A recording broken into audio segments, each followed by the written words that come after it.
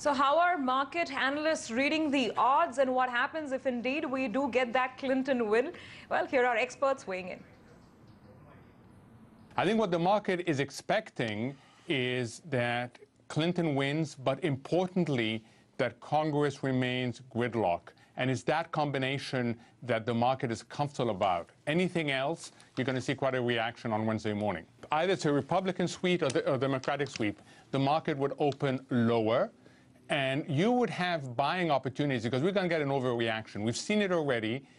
The most popular names will sell off much more than what the fundamentals would react. But I would caution about the Brexit argument. The Brexit argument is go in there immediately because it will bounce back fully.